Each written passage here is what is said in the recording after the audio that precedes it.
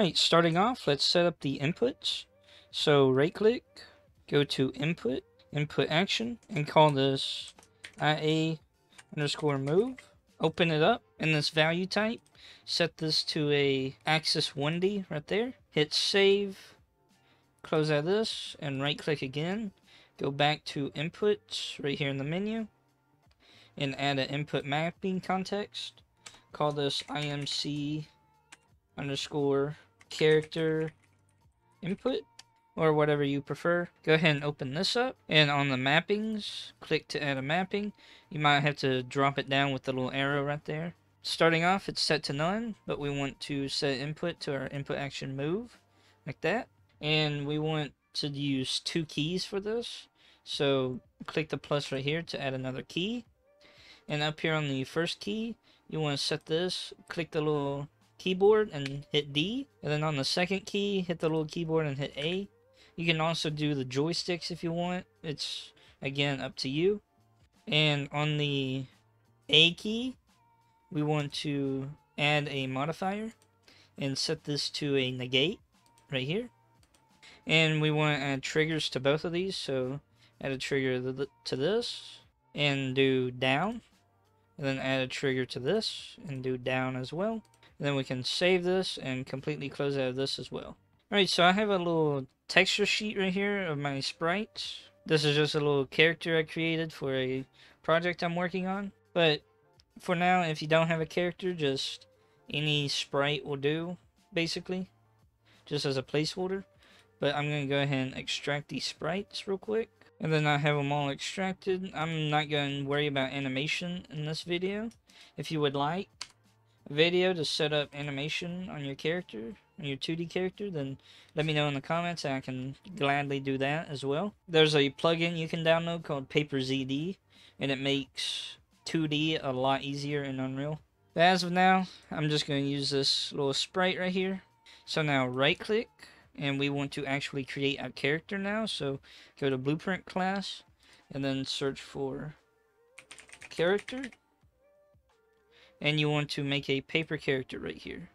Select and just name this BP underscore my character or whatever you would like, and then simply open this up. The sprite, I'm gonna go ahead and set this to my sprite, or actually I gotta create a flipbook real quick.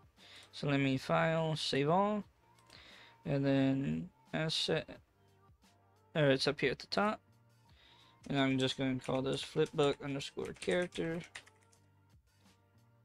and then go back to the character, and then the source flipbook, I'm going to put it as the character, and then I'm going to scale him up a little bit, something about like there.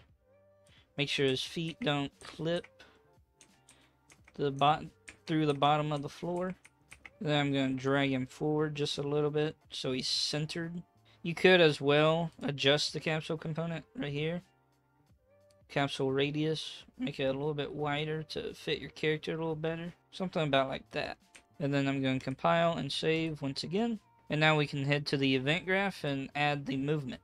Alright, so inside the event graph, go ahead and right click under event begin play and do get player controller.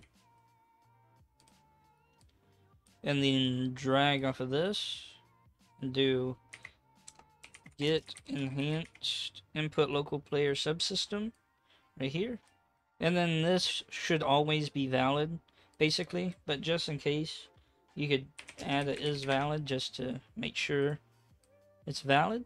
And then drag over this again and do add mapping context just like this. And then connect this off of is valid. And the mapping context is our IMC character input right there. So now come down here to an empty space, right click and search for the input action we created. So input action underscore move. And then off of triggered, do a add movement input just like this. And then set the world direction to 1 and the scale value. Plug this in. Or well, the world direction depends on what plane you're going to be on. So like for instance, it's a 3D world. So if I select an object and I look at this, I can have the 2D be the X left and right and the Z up. which for 2D side scrollers, that's typically what you want, so that you can jump. But say you're making like a top-down 2D game, then you could probably use the X and Y like this, so that you can more freely walk around without having to jump. Or, well, essentially you lose the ability to jump, but you can like walk around more freely, if that makes sense.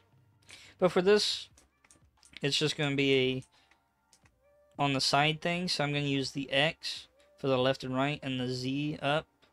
You could do Y as well, if you want to work this way. It's just personal preference. But I'm going to use the X, so I'm going to go back into the blueprint and make sure this world direction is set to 1 on the X. Alright, so now some animations have animations for facing right and left, but my character is always facing right, so we got to set up handling the flipping of the character whenever you go the other way. So right click and add a custom event, add custom event, and simply call this update character rotation. And then off of the tick right here, just call it update character rotation like that. And then on this, we are going to compare the movement component's velocity.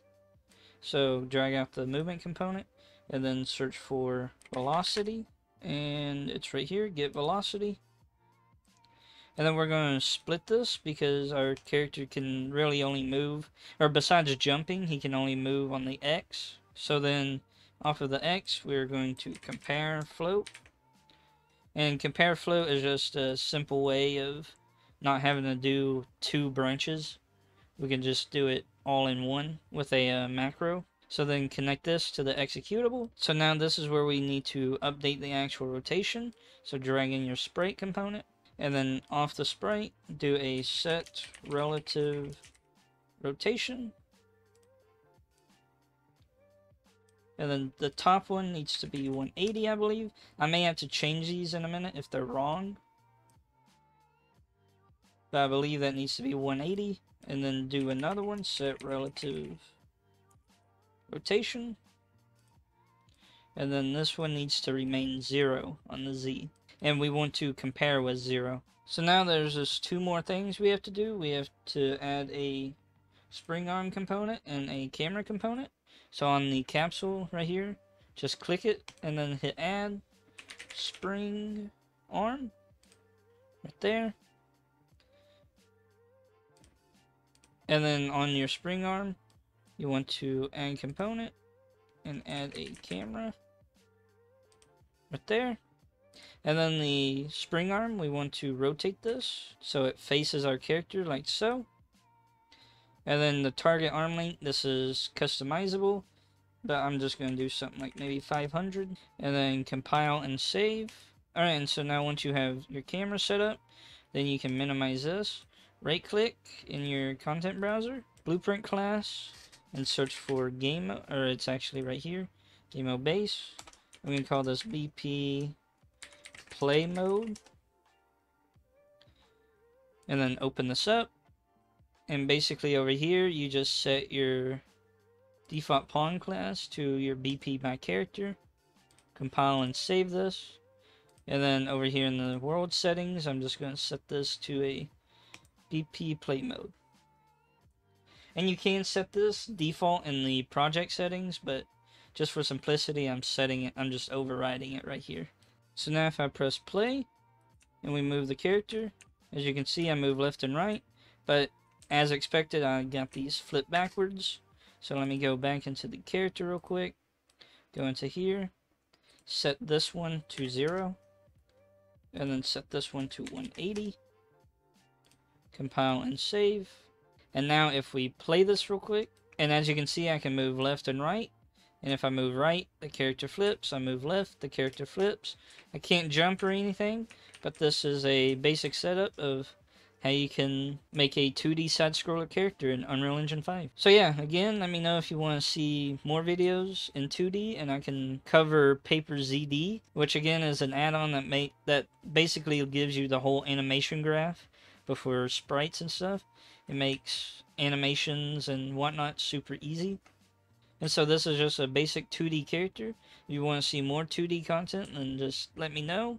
And so yeah, if you enjoyed or found it useful, then leave a like, subscribe for more, and I will see you in the next one. Bye bye.